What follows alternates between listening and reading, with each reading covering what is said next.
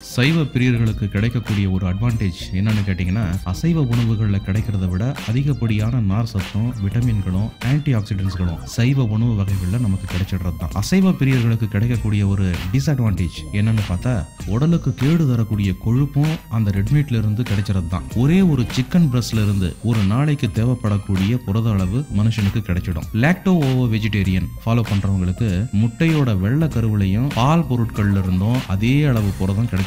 அதிகப்படியான புரோட்டீனும் நம்ம உடம்புக்கு நல்லதில்ல. பெரும்பாலான அமெரிக்கர்களை பாத்தீங்கன்னா ஒரு நாளைக்கு தேவையான அளவை விட அதிகமாகவே புரோட்டீனை சாப்பிடுறாங்க. இந்த அதிகப்படியான அளவு புரோட்டீன் நாளடைவுல கிட்னி சம்பந்தப்பட்ட பிரச்சனைகளை ஏற்படுத்தும். கவுட் அப்படின்னு சொல்லக்கூடிய இந்த யூரிக் ஆசிட் பிரச்சனைகளையும் கொடுத்துடும். நம்ம ஸ்டெமினாவுக்கும் ஹீமோகுளோபின் உற்பத்திக்கும் முக்கியமான இந்த புரதத்தினுடைய அளவு நமக்கு கிடைக்கிறதுல குறைஞ்சிடாம பாத்துக்கிறது ரொம்ப அவசியம். அசைவ உணவு சாப்பிடக்கூடிய பழக்கம் உள்ளவங்க சைவத்துக்கு மாறும்போது அசைவ உணவுல கிடைக்கக்கூடிய சத்துகளுக்கு நிகரா எந்த சைவ உணவுகள்ல கிடைக்குதுன்னு தேடி தேர்வு செஞ்சு சாப்பிட வேண்டியது அவசியம். அசைவ உணவு வகைகளை விட சைவ உணவு வகைகள்ல எக்கச்சக்கமான ஐட்டங்கள் இருக்கு. அசைவ உணவுகளுக்கு ஏங்கும் அன்பர்களுக்கு அவங்க ஏக்கத்தை தணிக்கக்கூடிய அற்புதமான சத்துகள் நிறைஞ்ச அசைவத்துக்கு இணையான சைவ ஐட்டங்கள் ரொம்ப எளிமையா சமைச்சிட முடியும். இந்த வீடியோல அப்படிப்பட்ட புரதங்கள் நிறைஞ்ச ஒரு 8 வகையான உணவு வகைகளை தான் பார்க்க போறோம். முதலாவதா நம்ம பார்க்க போறது டோஃபு. இது சோயா பீன்ஸ்ல இருந்து தயார் செய்யப்படும் தயிர்னு சொல்லலாம். இந்த டோஃபுல எத்தனையோ வகைகள் இருக்கு. அதுல ஃபெர்மெண்டட் டோஃபு மட்டும்தான் நம்ம உடம்புக்கு நல்லது. இதுல புரோட்டீனும் அமினோ அமிலங்களும் இரும்பு சத்தும் நிறைஞ்சிருக்கு. இது அடிக்கடி உணவுல சேர்க்க நினைக்கிறவங்க மரபணு மாற்றப்படாத இயற்கை வழியில விளைவிச்ச சோயா பீன்ஸ்ல இருந்து தயார் செஞ்சதான்னு பார்த்து வாங்கி சாப்பிட வேண்டியது அவசியம்.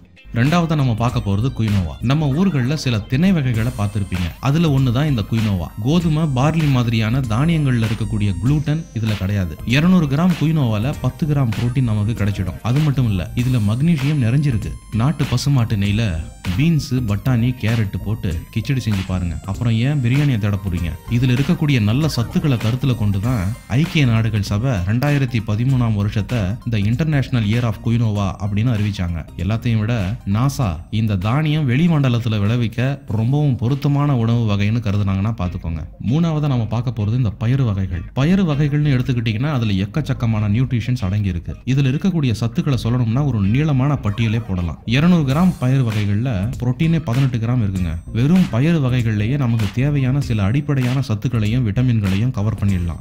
ரொம்பவும் மலிவா நமக்கு இவ்வளவு சத்துக்கள் கிடைக்கக்கூடிய ஒரே உணவு வகைன்னு பாத்தீங்கன்னா இந்த பயறு வகைகள் தான். பச்சை பயிறு, கொண்டக்கடலை, மொச்சப்பயிறு, காராமணி, கொள்ளு, ராஜ்மா, பச்சை பட்டாணி, துவரம் பயிறு இதெல்லாம் நம்ம உணவுல சேர்த்துக்க சிறந்த பயிறு வகைகள். தினமும் 50 கிராம் சுண்டல் மாதிரி செஞ்சு சாப்பிடுங்க. யூரிக் ஆசிட் பிரச்சனை உள்ளவங்க முளை கட்டி சாப்பிடுறத தவிர்க்கலாம். அடுத்து இந்த பச்சை பட்டாணி. முதலாம் எலிசபெத் ராணி தன்னோட நாட்டுல இதனுடைய விலை அதிகமா இருக்குன்னு வெளிநாடுகள்ல இருந்து இறக்குமதி செஞ்சு சாப்பிட்டாங்க. ஒரு கப்பு சமைச்ச பச்சை பட்டாணியில 8 கிராம் புரதம் நமக்கு கிடைச்சிடும். இதுல கலோரிகளும் கொழுப்பும் குறைவு. இதை வச்சு கிரீன் பீஸ் மசாலா, பச்சை பட்டாணி குருமா, வெஜிடபிள் பிரியாணி, பட்டாணி சுண்டல் இப்படி நிறைய டிஷ் செஞ்சு சாப்பிடலாம். நம்ம ஊர் பானிபூரியோட டேஸ்ட் சொல்லவே வேண்டாம்.